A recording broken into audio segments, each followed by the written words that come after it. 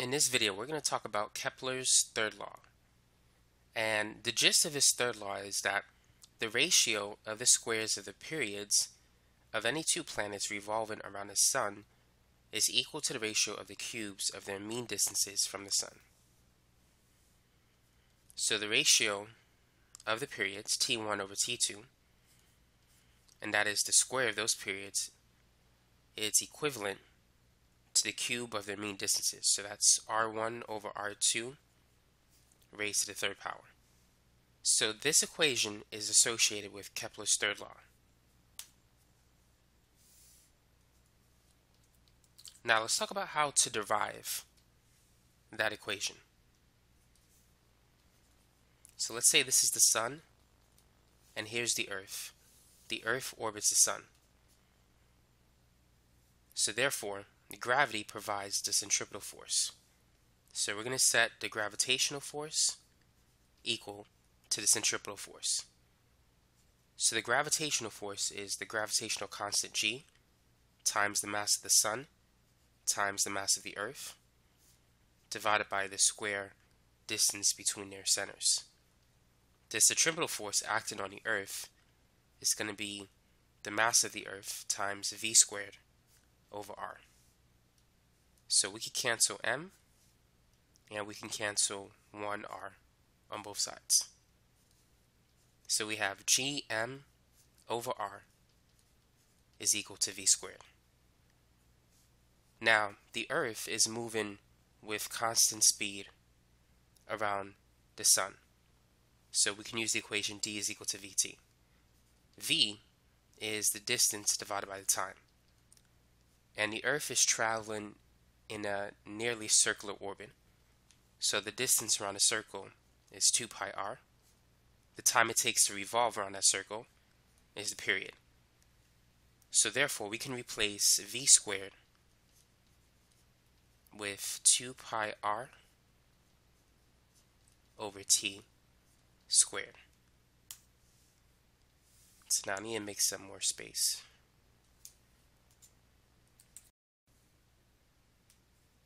So what we now have is g times the mass of the Sun over r is equal to, if we square both sides, or not both sides, but just this side, 2 squared is 4, and then we're going to have pi squared times r squared over t squared.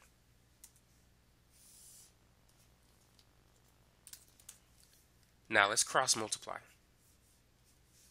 So on the left, we're going to have g times ms times t squared is equal to 4 pi squared times r cubed.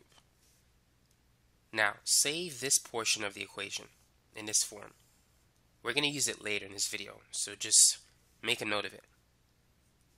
Now I'm going to solve for t squared. So I need to divide both sides by gm.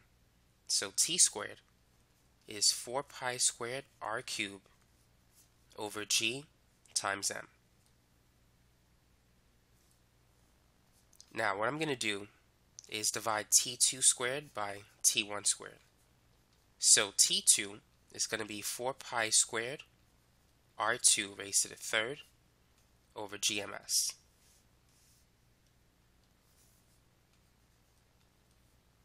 Based on this equation.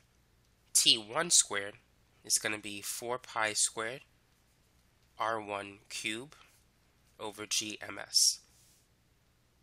So g and the mass of the Sun is going to be the same, so we can cancel it. And 4 pi squared is going to be the same.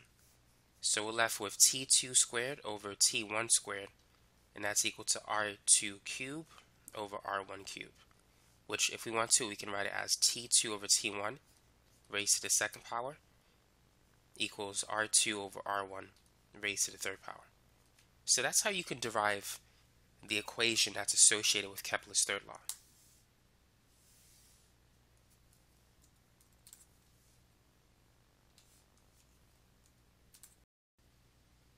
Now let's work on a few practice problems. The mean distance between the Earth and the Sun is 1.5 times 10 to the 11 meters. The mean distance between the Sun and Mars is 2.287 times 10 to the 11 meters. What is the period of Mars around the Sun in Earth days? So let's say this is the Sun, Here's the Earth, and here's Mars.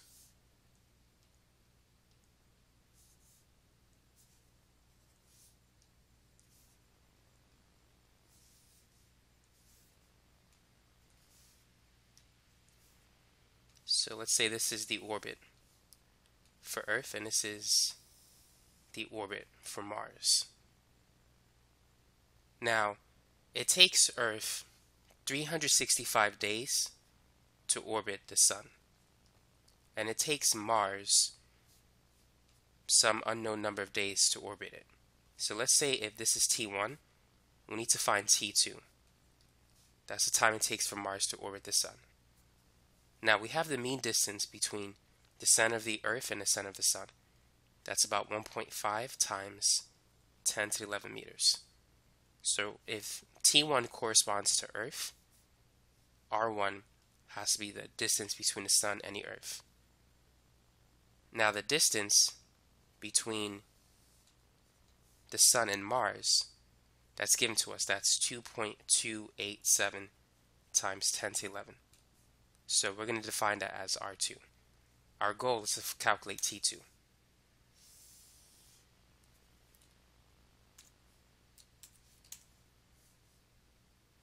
So T2 over T1 squared is equal to R2 over R1 cubed. Or, if you want to, you could write it this way. It might be easier to do it like this.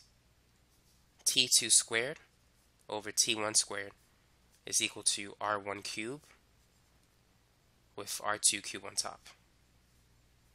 So let's say that T1 corresponds to the Earth. So it's 365 days squared. And we're looking for T2. R1 is 1.5 times 10 to the 11th. And let's raise that to the third power. R2 is 2.287 times 10 to the 11 to the third power. So let's cross multiply first.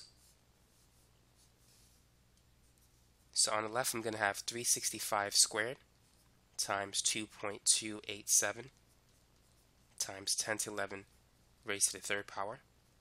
And on the right, it's going to be 1.5 times 10 to the 11 raised to the third power times T2 squared.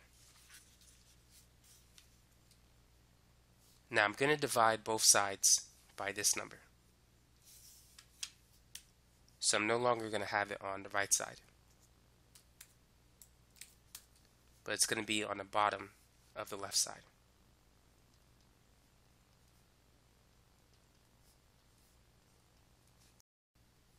So now let's type this in to calculate T2 squared.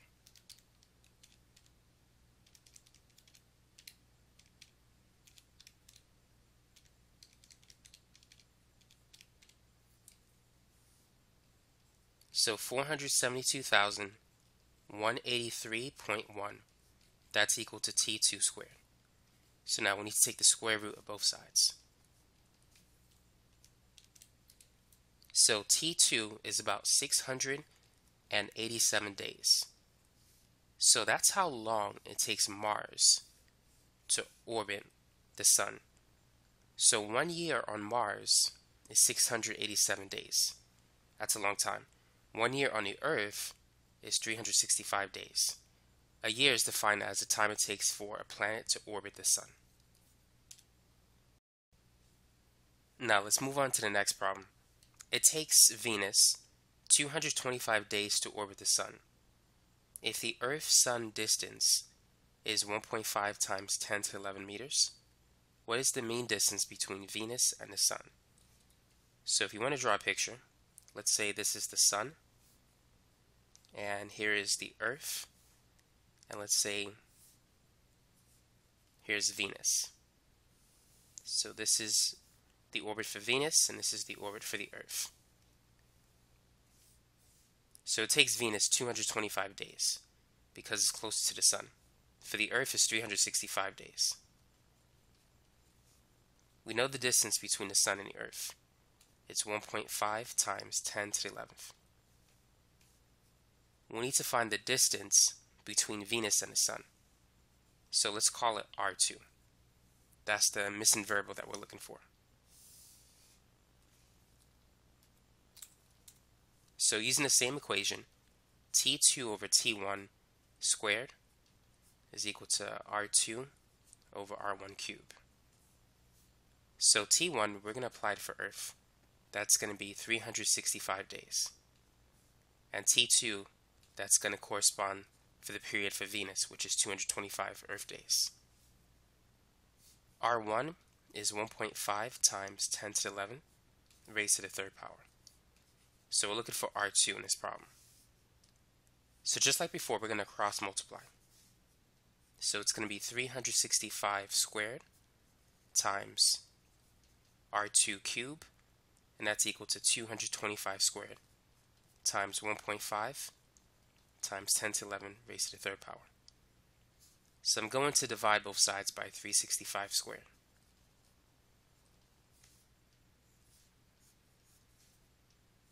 So R2 raised to the third power is going to be 1.5 times 10 to the 11 raised to the third power times 225 squared divided by 365 squared.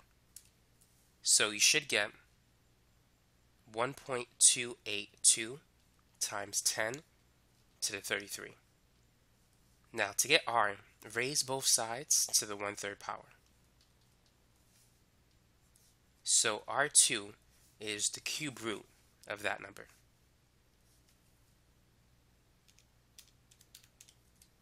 Which is 1.086 times 10 to the 11 meters. So as you can see, it's less than the Earth-Sun distance because Venus is closer to the Sun. And so it's going to have a smaller period. Number 3, calculate the mass of the Sun using the Earth-Sun mean distance of 1.5 times 10 to the 11. Now, earlier in this video, I mentioned to highlight this equation, which we derived already. G times ms t squared is equal to 4 pi squared r cubed. So we derived this equation where the Sun was at the center and the Earth was orbiting the Sun. We sent the centripetal force equal to the gravitational force. And we also replaced the velocity with 2 pi r over t. And we were able to get this equation. Now all we got to do from that point is solve for m. That's going to give us the mass of the Sun. So to do that, we need to divide both sides by gt squared.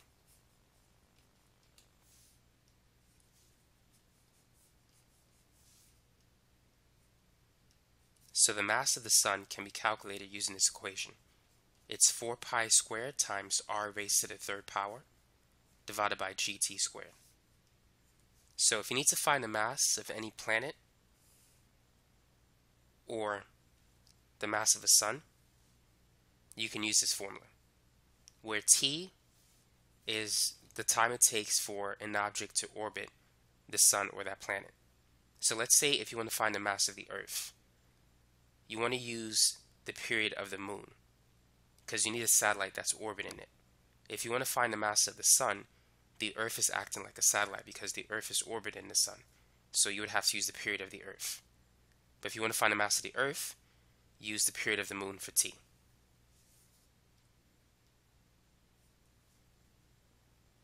So let's go ahead and plug everything we have. So r is the distance between the Earth and the Sun. That's 1.5 times 10 to the 11th raised to the third power. And g is 6.67 times 10 to the minus 11.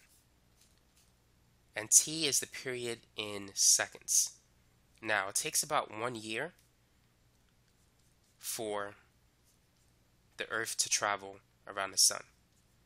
So that's about 365 days. Now, if you want to incorporate the leap year and say 365.25 days, that's fine too, but the answer is not going to change much. It's going to be about the same.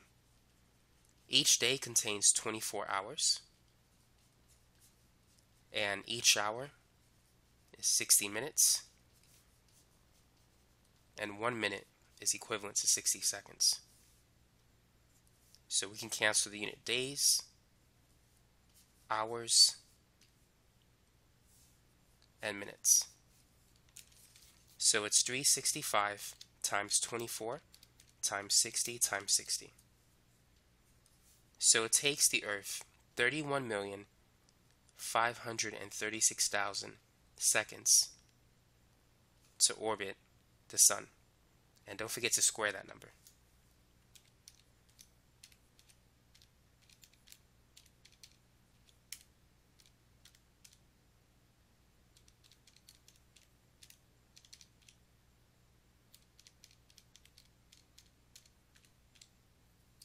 So you should get 2.01 times 10 to the 30 kilograms. So that's the mass of the Sun.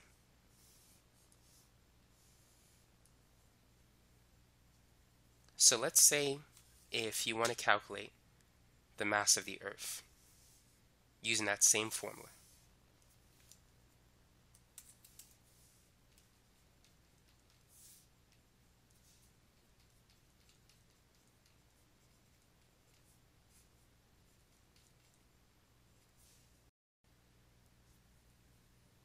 Now, in order to calculate the mass of the Earth has to be the object in the center.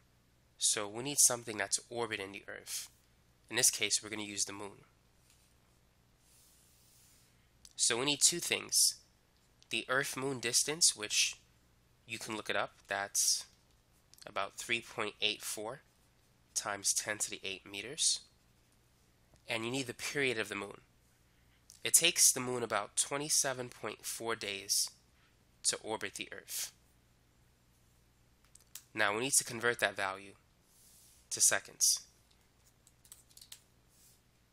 So T is 27.4 days, and 1 day is equivalent to 24 hours. 1 hour is 60 minutes, and each minute is equivalent to 60 seconds. So it's 27.4 times 24 times 60 times 60. So the period is 2,367,360 seconds. So that's how long it takes the Moon to orbit the Earth. So now we can plug in everything. So it's 4 pi squared times 3.84 times 10 to the 8 meters raised to the third power divided by the gravitational constant multiplied by 2,367,360 squared. So go ahead and type this in.